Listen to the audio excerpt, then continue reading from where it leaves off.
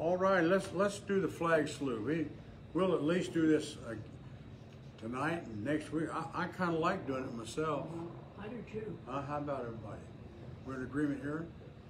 I pledge allegiance to the flag of the United States of America and to the republic for which it stands, one nation, under God, indivisible, with liberty and justice for all. Brother Henning, lead us in prayer, would you? Thank you, Father, for this country. Thank you that you have not abandoned us. As we pray, believing you will minister, send a great awakening across the land, I pray, an outpouring of your Holy Spirit. Touch us, Lord, I pray. We cry out to you for your help. Yes. Cry out to you for Washington, D.C., that you'll minister there. Blanket that place with your Holy Spirit convicting power. May there be a mass turning to you. Holy Spirit, we believe you for your touch, your ministry. Bless this service tonight. Have your way in our lives, and the one who speaks, I pray he will know your anointing, which breaks every yoke of bondage. We thank you for every blessing in Jesus' name. Amen. Amen. Amen. May be seated. Thank you, Ronnie. I had mentioned last week about the folds of the flag, and so graciously, Sister Elvira had found this on the computer, I expect, and typed it up for us. And my granddaughter. And the granddaughter? Is she here, the granddaughter here? No, she's not here. She's with her dad. I cut and pasted it. There was a big old long sheet. I said, well, I don't want to have to do like a scroll. So I asked you to take it and break it down to be page by page, easier for you to read. Yeah. And she did that. And it's extra large print. That's Yeah, really make sure it's big print. I'm at that age. I need real, and this is great. Be sure and thank everyone involved, you especially, and everyone involved for doing this, because this is something I will be keeping. The folding of the flag, talking about the American flag, of course. Most Americans have seen the traditional folding of the American flag at specific events, such as funerals. Have you ever wondered why Old Glory was folded that way? Much more than just a pomp and circumstance, each of the 13 folds holds a special meaning. The flag itself, with the portion of the flag denoting honor, is the canton of blue containing the stars representing the states our veterans served in uniform. The field of blue dresses from left to right and is inverted only when draped as a funeral cloth over the casket of a veteran who has served in our country honorably in uniform. By the way, there was some real discussion here a while back that they had unduly put a flag on a person, and it was, it was known literally not only worldwide, or no, America and worldwide, let me say that. And it raised a bunch of sand, and it should have. This was a special thing that's only done for those that have meet the required requirements. So anyway, I wanted to throw that in right quick. Of course, there's a lot of things we're slipping on these days. That's one reason why I want to talk more about the patriotism that we need to have more in this country. In the U.S. Armed Forces, at the ceremony of retreat, the flag is lowered, folded in a triangle, and kept under watch throughout the night as a tribute to our nation's honored dead. The next morning, it is brought out and at a ceremony of reveille, flown high as a symbol of belief in the resurrection of the body. Meaning behind the 13 folds. The flag folding ceremony represents the same religious principles on what our great country was originally founded. The first fold of our flag is a symbol of life. The second fold is a symbol of our belief in eternal life. Isn't that interesting? Amen. The third fold is made in honor and remembrance of the veteran departing our ranks and who gave a portion of his or her life for the defense of our country to attain peace throughout the world. The fourth fold represents our weaker nature as American citizens trusting in God. It is Him we turn to in times of peace as well as in times of war for His divine guidance. The fifth fold is a tribute to our own country.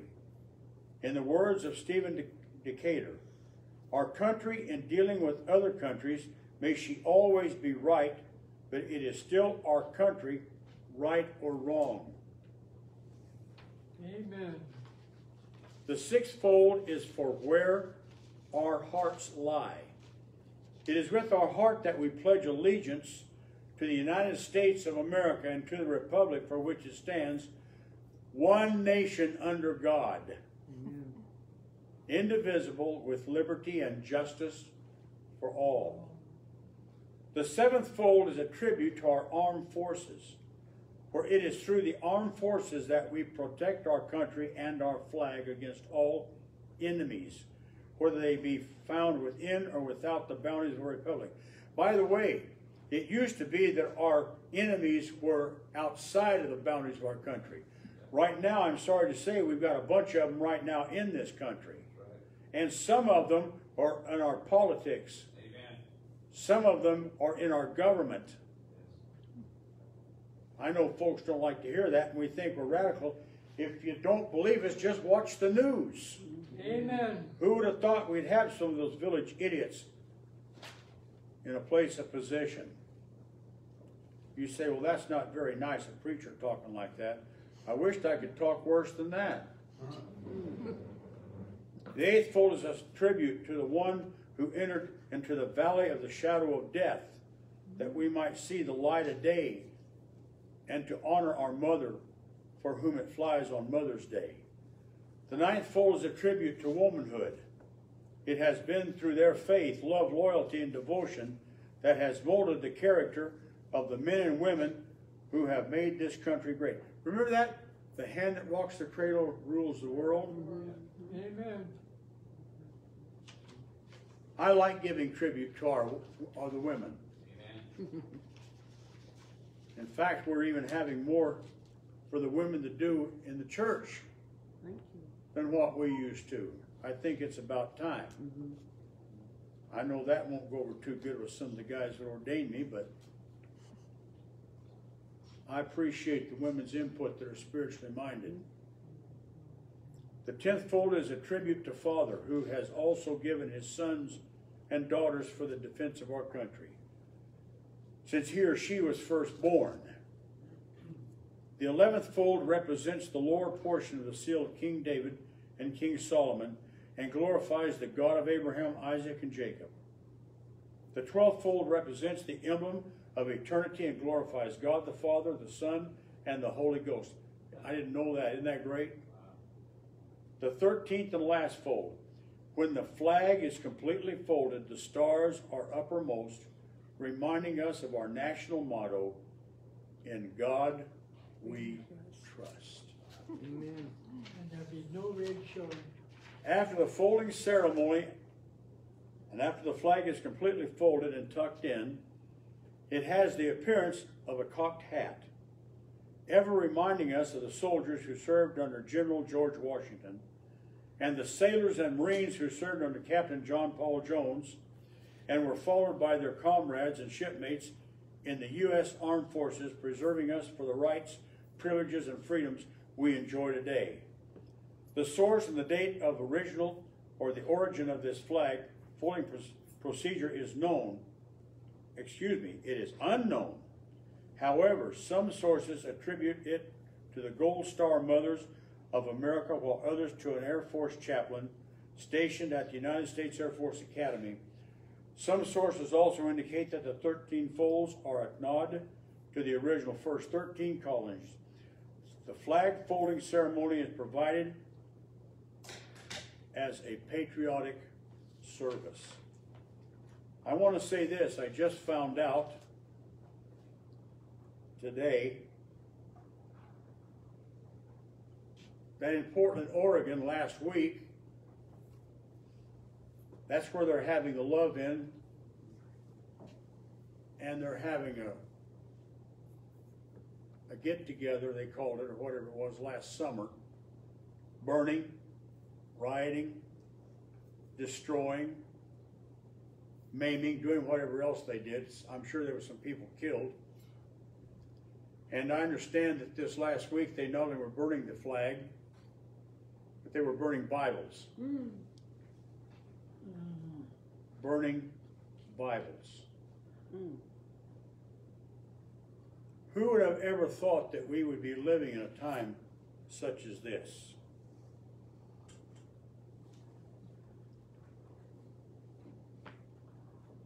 I want to share something with you.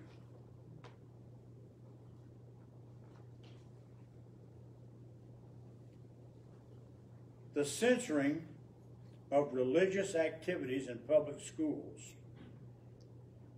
In Supreme Court decision rendered in 1962 and 63, the inclusion of religious activities such as school prayer and Bible reading in major activities of daily student life in public schools was struck down. It was the first time in the history of the United States that any branch of the federal government took such a stand, censoring religious activities long considered an integral part of education. I want to say this, when I was in junior high school, on school time, they allowed us to leave the classroom, walk down the street to the corner church where we got school credit for Bible class. We were there anywhere from an hour to an hour and a half. We didn't just talk about God, we talked about Jesus, and we had Bible class at school time and got credit for it. Back then, we didn't have squad cars at the school. We had punishment, I believe it's called corporal punishment. They spanked us if we needed it. And my dad told the principal and the teacher, says, you go ahead and do that, because when he gets home, his mother's going to do it, and then I'm going to do it after that. Amen. Folks say, oh, you can't do that to my child. No, right now, those children are out there burning the place up. Oh, I don't like that kind of stuff. Look where we are. There's a lack of respect for everything. Government, for authorities, for everything. We've got adults now wanting to defund the police. We'll take a psychiatrist or psychologist out there. We'll handle it. See how well that works. The sudden restructuring of educational policies was participated by the court's controversial reinterpretation of the phrase separation of church and state. That just makes my blood boil every time I hear it. As it relates to the First Amendment, which simply states, Congress shall make no law respecting an establishment of religion or prohibit the free exercise thereof. The court decided that the First Amendment included a prohibition against including religious activities in public affairs, inviting skyrocketing numbers of lawsuits that challenge any presence of religion in public life. The court has already delivered far-reaching decisions to. Do you realize, once again, this country was formed on the Word of God? People came here for religious freedom, not to get taken away years later. Remove student prayer. Prayer in its public school system breaches the Constitution's wall of separation between church and state. And it gives the dates, 1962 for that one. Remove school Bible readings. No state law or school board may require that passages from Bible be read or that the Lord's Prayer be recited in public schools of a state at the beginning of each school day, 1963. When I went to school, we had prayer and flag salute before we ever started class. The first thing we did. Because nothing else was done until we had prayer and the flag salute. Remove the 10 Commandments from view. If the posted copies of the 10 Commandments aren't to have any effect at all, it will be to induce the school children to read. meditate upon, perhaps to venerate and obey the commandments. This is not a permissible state objective under the established clause, 1980. Remove benedictions and invocations from school activities, religious invocations in high school. Commencement exercises conveyed the message that district had given its endorsement to prayer and religion, so that school district was properly prohibited from including invocation in commitment exercises. It gives all the dates. I want you to remember this. It's in Proverbs 22:28.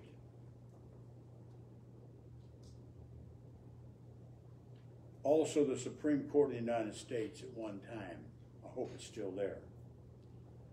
Do not remove the ancient landmark which your fathers have set. Proverbs 22:28. Some folks not going to like this, but several months ago, we showed up on the wall the president counteracting this and allowing Merry Christmas to be back in the ranks of our speech, and prayer in the school for those who wanted it, and many other opportunities, giving the church once again more freedom, back what we lost in 1965. You might want to look who was president back then too. Also, we had communism. Right now, let's do something, because I want to remember this passage, and I've got some other things to read. Folks say, well, when are you going to just start regular preaching again? After next week. Bravo, amen. We are trying our best to fight for America right now, and we're doing the best shot we can with what little that we might be able to do, and as this goes out over the airwaves, providing that Facebook doesn't cut us off again.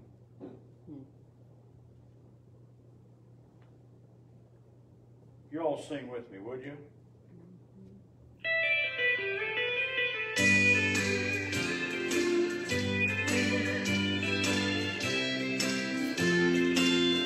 I'm satisfied with just a cottage below, a little silver and a little gold. But in that city where the ransom will shine,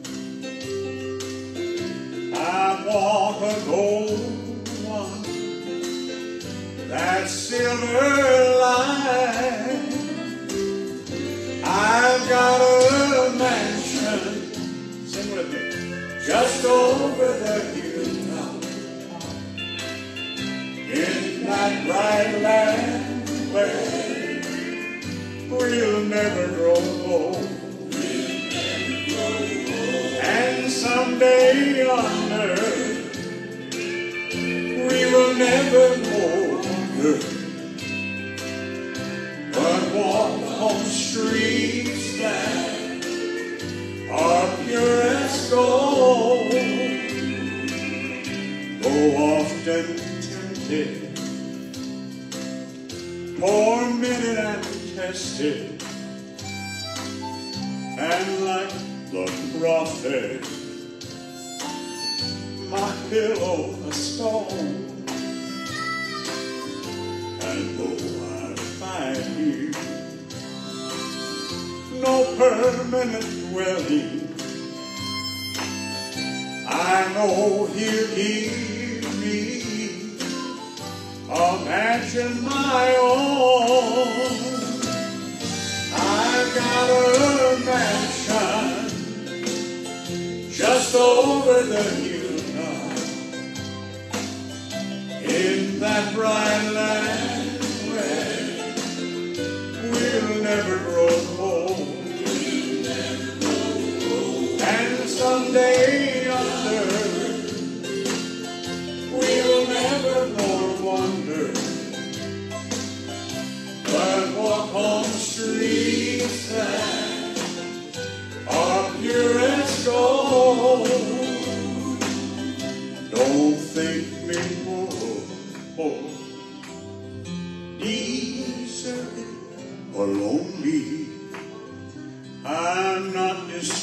discouraged. I'm heaven bound. I'm just a pilgrim in search of a city. I want a mansion, a harp and a crown. I've got a mansion just over the hilltop, in that bright land where we'll never grow old. And someday yonder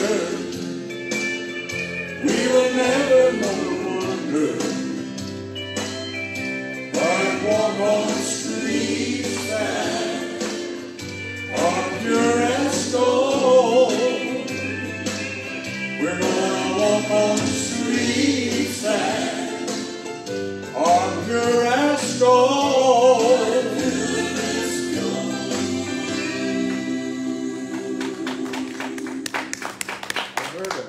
I heard an extra drum in there.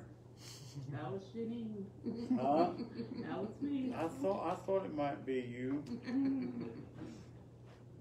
Do not remove the ancient landmark which your fathers have set. Lord, we thank you for this time together. We thank you for your precious word, because it's a light unto our feet and a lamp unto our path.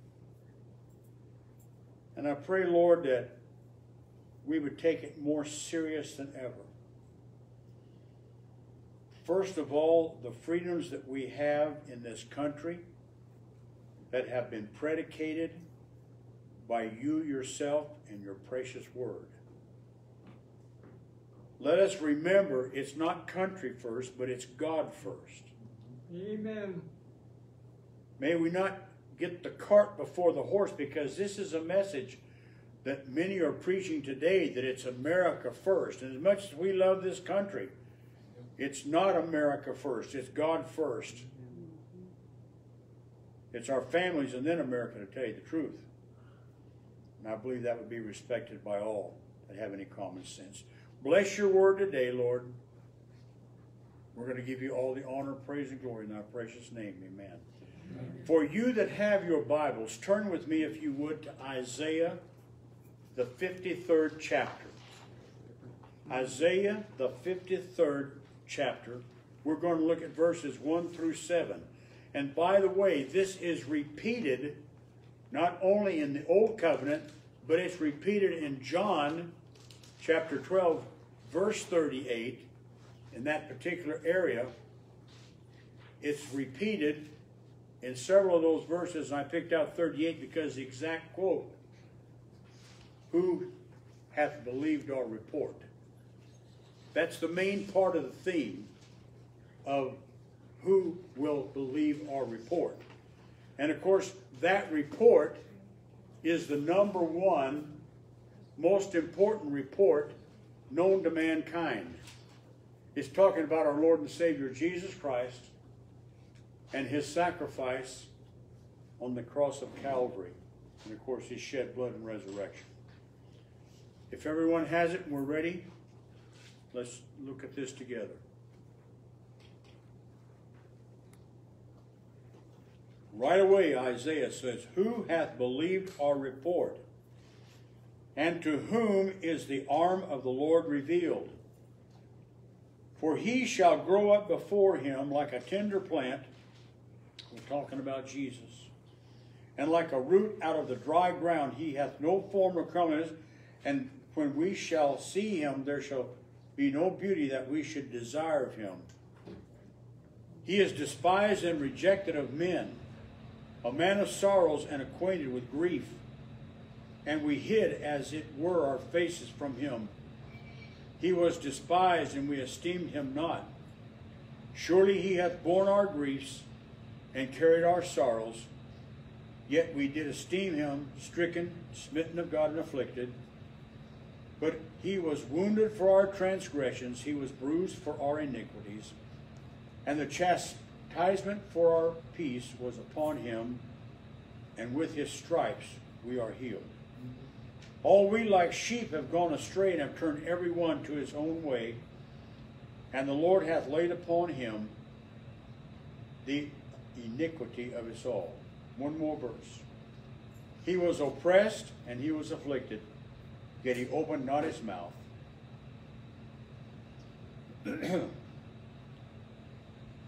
He is brought as a lamb to the slaughter, and as sheep before her shears is dumb, so he opened not his mouth. That phrase is repeated, and much of that passage is repeated in John chapter 12, verse 38. This theme that we have been talking about, and this is the fourth night, we're going to do one more at least, is the Word of God / America. Throughout the Word of God, from Genesis to Revelation, you will find tribute, memorial, altar.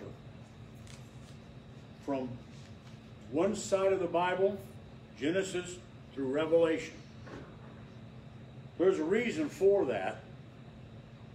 And thank God the forefathers that put in place all the writs that we've been talking about, the Magna Carta, the Bill of Rights, the Constitution, they took phrases right out of the Word of God, and this country was established upon those things and upon the very type and shadows and even the existing positions in the Word of God for government.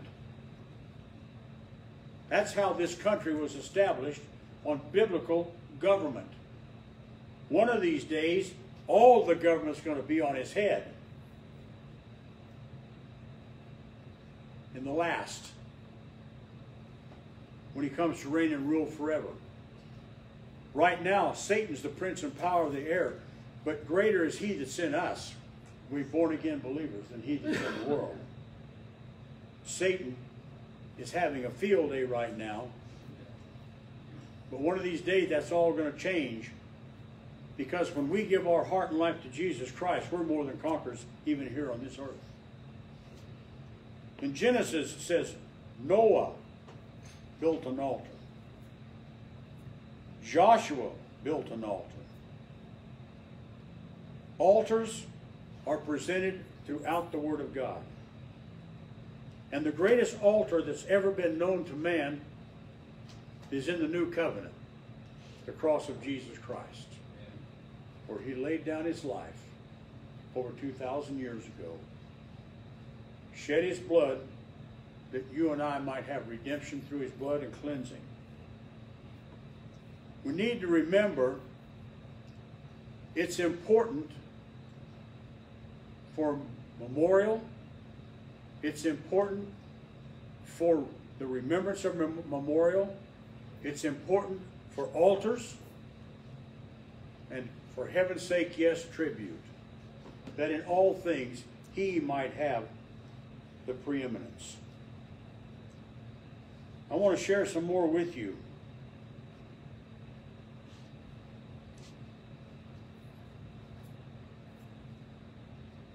In God we trust. This nation under God.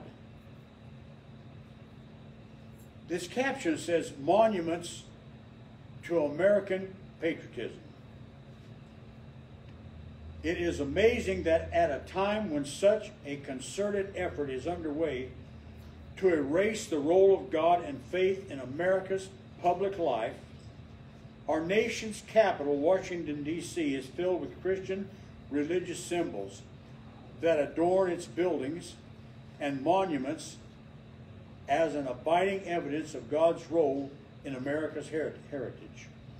From the halls of Congress to the monuments to nearby every landmark building, biblical and religious quotations and images are inscribed and preserved as an official testimony to the true place God has in our nation's birthright and history. the Washington Monument.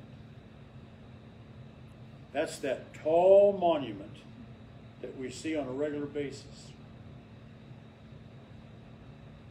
Engraved on the aluminum capstone is the Latin phrase Los Dio, which means praise be to God. Lining the walls of the stairway or the stairwell are carved tribute blocks that declare such biblical phrases as holiness to the Lord, search the scriptures, and the memory of the just is blessed, and train up a child in the way he should go, and when he is old, he will not depart from it. Now I want to remind you, it's just been a few weeks ago that the intent was that there was a mob that wanted to take that down. That's when the president, whether you like him or not, said, you're not doing that. And he sent in military, whichever one it was, that they would squelch that and those other places that they wanted to tear down. Can you imagine a country without law and order? Mm. I have in my briefcase, there's not time to read that, but I got it in the mail last night. What's happening in San Francisco right now, that there is so much urine and feces in the street that it's so hard to breathe. It's a place of filth, along with even people on the street, out in the open, shooting up with heroin right in the streets. It's happening in Los Angeles. Look who's in charge over there, would you? Look who's in charge in these states and these cities. Look who is in control of it. You're going to vote in a few days. People say, oh, you need separation of church and state. I beg your pardon. What I'm trying to do is reach in and pull it back where it's supposed to be. And God in heaven help us if the wrong party gets in this next time. Because you ain't seen nothing yet if they do. They're after our Bibles, they're after our guns, they're after our freedom. They're after everything sacred. Can't believe such nonsense. This is not the same country our forefathers fought and died for. But there's still a lot of people. And what needs to happen is vote. I understand the evangelicals are going to stand up again this time. Well, I'll tell you what, they better, because if they don't vote right, they're going to stand before the judgment seat of Christ. And I don't even want to be standing by them then. They don't vote like they're supposed to vote. Amen. Pretty strong, huh? I hope you understand I'm fighting for America. I love America, and I love the freedom, and I want to be able to go in on 75 years old. I want to go ahead and preach until the day I die. It'll be with a microphone and a Bible in my hand when I leave this life. Amen. As long as we have the proper government. But if not, my fear is I won't be able to do that unless it's in a cell preaching to a bunch of inmates and maybe the caregivers, keepers, whatever they want to call it. No people can be bound to acknowledge and adorn the invisible hand which conducts the affairs of men more than those of the United States. George Washington says in the return to the paintings of the baptism of Pocahontas and also the embarkation of the pilgrims that show the pilgrims praying on shipboard, led by William Brewster, clearly seen in an open Bible are the words, the New Testament, according to our Lord and Savior Jesus Christ. The words God with us are inscribed on the sail of the ship. In the Capitol's chapel is a stained glass window depicting George Washington's prayer under the inscription, "This nation under God."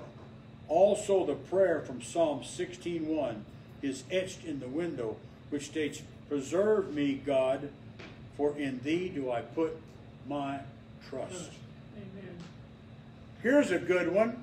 Something special, I think, is happening tomorrow. Some folks don't like it, but I say, thank you, Lord. In the Supreme Court. It's time something good happened over there again. Maybe we can get some things straightened out. The Supreme Court building has a number of places where there are images of Moses with the 10 Commandments. Moses is included among the great lawgivers in Herman McNell's marble sculpture group on the east front as you enter the Supreme Court courtroom. The two hinged doors have the 10 Commandments engraved on each lower portion of each door, and a display of the 10 Commandments is also engraved over the chair of the Chief Justice. I'm almost done. The Jefferson Memorial. When you enter the Jefferson Memorial, you will find many references to God. A quote that runs around the interior dome says, "I have sworn upon the altar of God eternal hostility against every form of tyranny over the minds of man." One of the panels reads, "God who gave us life, gave us liberty. Can these liberties of a nation be secured when we have removed a conviction that these liberties are the gift of God? Indeed, I tremble for my country when I reflect that God is just, that his justice cannot sleep forever." One more, the Lincoln Memorial. Millions have entered the Lincoln Memorial and gazed upon the magnificent stature of Abraham Lincoln. His famous speeches are inscribed into the walls on the left side of the Gettysburg Address. He said, "We here highly resolve that these dead shall not have died in vain, and that this nation under God shall have a new birth of freedom." On the right side of Lincoln's second inaugural address, which mentions God 14 times and quotes the Bible twice, he concludes with a lament over the destruction caused by the Civil War and appeals to charity in healing the wounds of the war, with malice toward none, with charity for all, with firmness in the right of God gives us to see the right. Let us strive on to finish the work we are in, to bind up the nation's wounds, to care for him who shall have borne the battle, and for his widow and his orphan, to do all which may achieve and cherish the just and lasting peace among ourselves with all nations. I don't know how anyone could hear the proof that I have just read you and not believe that report. This is not something that some organization or religious entity or some denomination put in place. This is history. And see what's happening right now, we've talked about this before. In this country, whatever history is being taught, unless it's some special school, history is not taught like it was when we were young. We had history that was accurate. Amen. We were taught civics. We were taught what was proper government. You know, the amazing thing is, I remember growing up, it's always been, especially the two parties, that have their own opinion how to run a country. And even though sometimes it might have been a little bit fiery, there was still a dignity for the most part.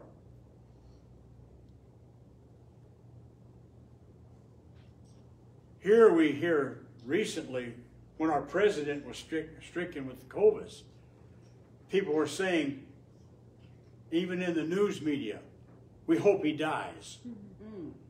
People from Hollywood says, I'm pulling for the COVID, which meant they wanted him to succumb to the disease. Who in their right mind would ever wish for someone to be dead? It's one thing to say, Lord, don't let them be in office. It's another thing to say, I want them dead. I've mentioned it again. And one thing that bothered me is the last president we had, who said, he went over to the foreign countries overseas and said, I want to apologize for America, and we're not really a Christian nation anymore. Evidently, he didn't have one of these these Bibles, and I know for even if he didn't have one of them, he was in Washington, D.C. Did he not see the monuments? Did he not see those designated memorials? Or was he just spiritually blind? I think that resonates Amen better. there. People say, oh, that's not nice talking like. Listen, we're fighting for America right now. We're basically in a spiritual war. Amen. Amen on that. Yeah. I can't understand why I'm not hearing more talk like this from preachers.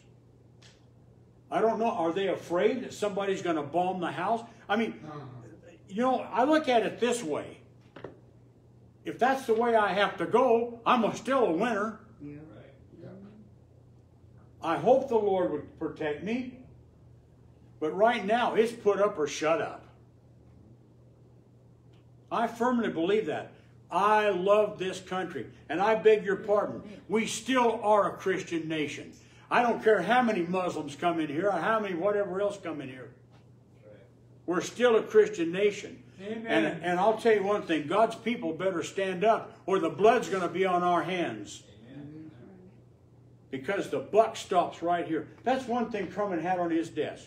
He had a plaque up there that says, the buck stops here. You know that he did not finish, he did not go to college. He only finished high school. But he had horse sense.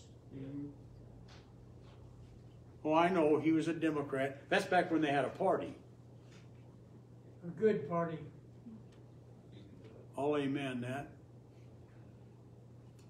That doesn't mean that everything is corrupt. There's just a lot of corruption there. Understand that. Right now, I don't care what party it is, we're fighting what is the closest thing to the Word of God. This is where it's at. And if you don't know how to vote, and some Christians don't, I don't understand that. Unless you've been laying out of church and your Bible's got dust all over it. Because I would know in a heartbeat what to vote for. This Bible tells me how to vote. Started out in Sunday school. The Bible. Yes, that's the book for me. I stand alone on the Word of God. The Bible. This is it. No other text, no other writ. This covers it all. I'm praying that we would fast and pray as necessary for the most important election that this country has ever had. I don't know of another more important election because there's too much on the line. We need to have law and order back in place.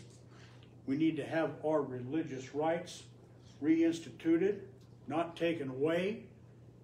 We need to be once again prospering. This disease has got to be eliminated. I'm going to tell you something else. If God's people will get right, don't be surprised that the disease will go away. Amen. I know that's pretty strong. Oh, isn't that something radical? Yeah, I'm telling you right now. He says, if my people which are called by my name. See, sin can go so far that even the terra firma gets violated. Even crops would not grow in Habakkuk's time. But he said, no matter what happened, he said, I will still praise the God of my salvation. And remember this, no matter what, God is still on the throne. And he reigns forever. I know this is really hard for a lot of people to accept, but my question is, do you know the God that I'm talking about? Do you know God the Father, God the Son, and God the Holy Spirit? You see what I'm talking about? That is a triune God that we serve, yet there's one God. And the pre-incarnate Jesus Christ, God came to this earth, became flesh. It says, dwelt among us, and we beheld his glory. He had to become man, even though he was God. He never lost that, but he still was God, and he was still man. But he laid his life down on the cross of Calvary. God had to do that through Jesus Christ, because God could not die, but the man could. And on the third day, he rose from the grave, that you and I might have eternal life. The price was paid over 2,000 years ago. The only thing that you and I need to do, because Jesus paid it all, is say, Lord, I receive you as Lord and Savior. Forgive me my sin and come into my heart. That's all it takes right there. Believing he died upon the cross and rose again. One of these days, it's a little song we earlier sang. There's a mansion over the hilltop being prepared for all of us that know him. It says, eye hath not seen nor ear heard, neither has entered the heart of man the things that God hath prepared for them that love him. Right now, I want to pray for you. Lord, for these people that have spent the time to listen and stay with us, I pray, Lord, that whatever the situation is in their life, that you give them what they stand in need of. As this goes out over the airwaves and continues to go even this next week and on down the weeks after, Lord, I just pray that the listener would receive what we've said and take it to heart, Lord. May they understand there's a God that loves them. And he's not willing that any should perish, but all come to repentance. Lord, I pray that if there be some that have tonight given their heart to you, I pray, Lord, they'd let us know about it. One thing about it we may not know now, but one of these days we'll know on the other side. So you said in your Bible, your word, that my word will not return void, so I know that it will not return void. I know that it's going to take effect, and we're counting on that in Jesus' name. I pray, Lord, for this election that's coming up, Lord. I pray, God, that the people would vote according to the word of God, that we might secure our freedoms. Once again, we're going to ask this in the precious name of Jesus. In thy name, amen. Amen. Thank you, and good night.